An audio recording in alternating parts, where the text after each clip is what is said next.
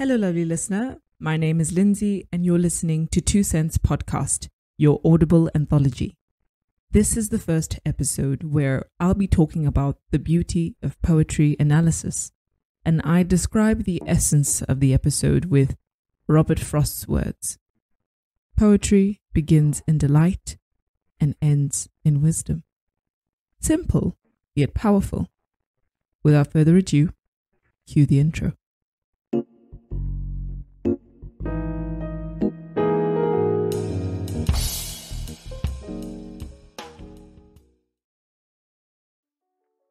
In preparation for this episode, I watched a couple of TED Talks to get the latest perception of poetry.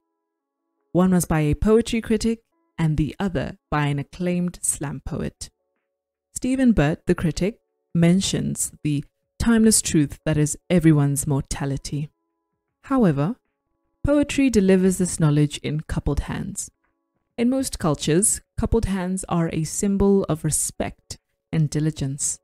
These attributes can be seen in the way that poetry can navigate human experience, taking milestones both great and small, and even the prosaic things in a person's life and handling them diligently, which is a demonstration for the respect of human life, seeing that it is worth making poetry out of it. The talk given by the slam poet, titled "Poetry Makes People Nervous," focuses on toning down the high-flown connotation of poetry that sometimes makes it repulsive because it may come off as pretentious and at times confusing. I enjoyed the talk because of the speaker's down-to-earth approach. She maintained her passion for this art and really sought to pass it on to others. So the essence of her talk was her likening the making of a poem to bodily expulsion. It was quite humorous, and though somewhat obscene, she made a great point with her analogy. A poem resides in all of us. Essentially, we all have the means for poetic expression. How we get it out, so to say, is an individual story. Her message extends what I'd call the wingspan of poetry, that it is an ability native to us, from primitive chants all the way to the libraries of anthologies we presently have. You could say that poetry is innate. As I mentioned, poetry has a special way of perceiving human experiences, milestones, and the prosaic. 2 poems I describe to these experiences would be John Kinsella's Lament for Mrs. Mary Moore by W.B. Yeats and Squatter Children by Elizabeth Bishop. Yeats's poem, which I'd categorize as a milestone poem, reads: A bloody and sudden end, gunshot or a noose, for death takes what man would keep and leaves what man would lose. He might have had my sister, my cousins by the score, but nothing satisfied the fool but my dear Mary Moore. None other knows what pleasures man, at table or in bed. What shall I do for pretty girls, now my old board is dead? Though stiff to strike a bargain, like an old Jew man, her bargain struck, we laughed and talked, and emptied many a can. And oh, but she had stories, though not for the priest's ear, to keep the soul of man alive, banish age and care. And being old, she put a skin on everything she said. What shall I do for pretty girls, now my old board is dead? The priests have got a book that says, but for Adam's sin, Eden's garden would be there, and I there within. No expectation fails there, no pleasing habit ends. No man grows old, no girl grows cold, but friends walk by friends. Who quarrels over half pennies, that plucks the trees for bread. What shall I do for pretty girls, now my old board is dead?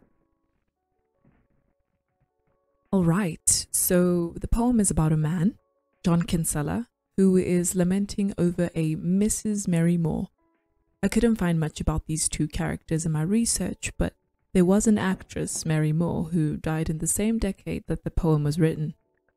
From what I read about her, she was certainly an inspiration for what she achieved as a woman in her time. But I won't assume that she is the Mary Moore in the poem, because how she died is different from the death mentioned in the poem. I think this poem describes the compulsory milestone that is one's death.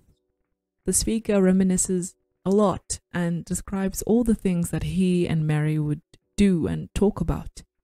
And at the end of each stanza, he repeats, "What shall I do for pretty girls? Now my old board is dead." What I find weirdly heartwarming about these lines is a bawd, spelled B-A-W-D, is a lewd person, someone who is vulgar, and the speaker calls the deceased his old bawd, which takes this derogatory term and turns it into a term of endearment for his loved one. It separates Mary from the pretty girls because of how profane she is in comparison to them. Now that she is gone, the speaker wonders what business would any pretty girl want to have with him when the only girl who ever really understood him is gone. This marks the end of her life and subtly describes the displacement he feels now that she's gone. It all began with the delight of nostalgia, thinking back on the fun memories, and ended with the knowledge that death is permanent.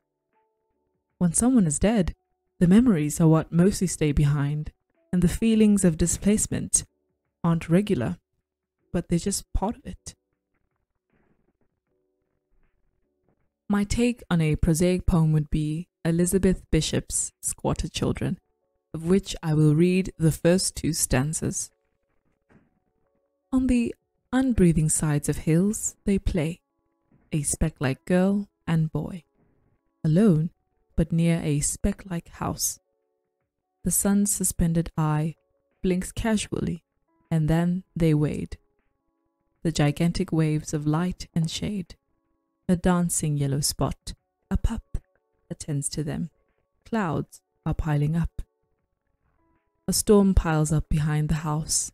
The children play at digging holes. The ground is hard. They try to use one of their father's tools, a mattock with a broken shaft. The two of them can scarcely lift. It drops and clangs. Their laughter spreads, effulgence in the thunderheads. A beautiful excerpt. So, this poem is from Bishop's collection titled Questions of Travel, which includes poems dedicated to her travels in Brazil. During her stay, she noted her experiences as a foreigner, as we see in this narration of the favelas in Rio de Janeiro, that she describes as the unbreathing sides of hills because of how close they are built to each other. Due to the congestion, the sides of the hill are completely covered and hence unbreathing. Bishop then touches on what she sees at that very moment. Children playing in the waning sun, making up games by digging up holes and playing with pets. She witnesses an everyday thing, but tells a story about communal living and society at large. As a result, her style of writing and use of diction is what makes this piece a gem. She's able to capture the vibrancy of life in the favelas, and yet resounds the reality of poverty that consumes the environment. If you've noticed, I'm sure you can tell that poems have impartable delight, and that there's always a resounding note of wisdom that etches itself onto you. Remember the poetry critic I mentioned at the beginning? Yes.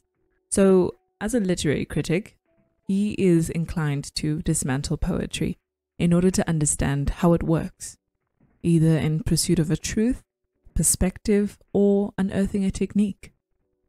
Analysis, the act of purposeful dismantling, is what brings out the fragrance of a piece. And it matters because it can change, strengthen or weaken perceptions and even beliefs. It's powerful and, I think, a necessary accomplice when delving into poetry. An example that's pretty dear to me is a poem by Edwin Bodney titled "When a Boy Tells You He Loves You."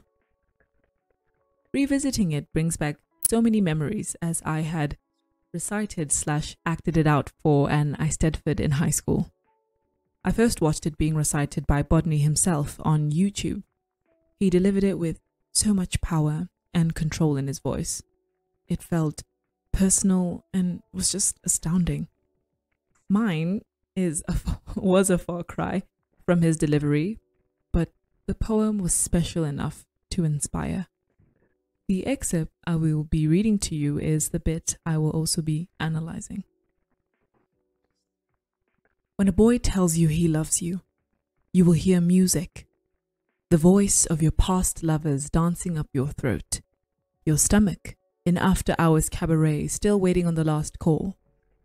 That was when you learned that when a boy says, "I love you," he means I am getting ready to be inconsistent with you now. This boy will tell you that he loves you not long after he had you waiting for 2 hours in front of a cocktail lounge. Patience is something you are working on. But no, not for him. When he asks you to tell him that you love him back, you will be in a car in the parking lot of a late-night diner. You will watch the words fall into your lap like a spilled glass of white wine. You will remember the day your courier pigeon heart got lost in the wind because that was a message it did not know how or where to carry. Alrighty, so the speaker describes the sensations that are evoked when a boy tells you he loves you. The sound of music and the voices of past lovers at your throat. It seems like it's melodious yet discomforting, along with your stomach in after-hours cabaret, which could be a great alternative for butterflies as you wait for the last call. These sensations reveal the intent behind these words. The boy has no intention to be consistent and will use these words to bind the wounds he causes with his inconsistencies. From this excerpt, we see that the recipient of these words is either stuck alone or waiting. Stuck with their own thoughts in the parking lot of a late-night diner or cocktail lounge to handle this half-done request for redemption. This recipient is obviously overwhelmed with these words, and Bodney creates such a beautiful image with this feeling when he refers to the heart as a courier pigeon. In receiving the words, "I love you," the courier pigeon heart is so perplexed that it ends up getting lost in the wind because the boy's inconsistencies, alongside his declaration of love, are starkly opposed to each other, which is an unpleasant battle in the mind of the recipient as they try to reconcile these two things. I find a great deal of delight in Bodney's lyrical style. He illustrates such astonishing images. With that, he delivers the truth about the harm of a toxic relationship in a truly dignified way. I'm sure you can notice a trend here: delight and wisdom. These two things aren't qualifiers for a good analysis or poem, but they are significant. I would think that that's how poems stick, because they give you either delight or wisdom, or both. So, to recap, poetry is innate, and we've used it for ages. Therefore, you are capable of poetic expression. And analysis matters. Now, I'll say it again. In the words of Robert Frost, poetry begins in delight and ends in wisdom. Thank you so much for listening. I hope you got something from this.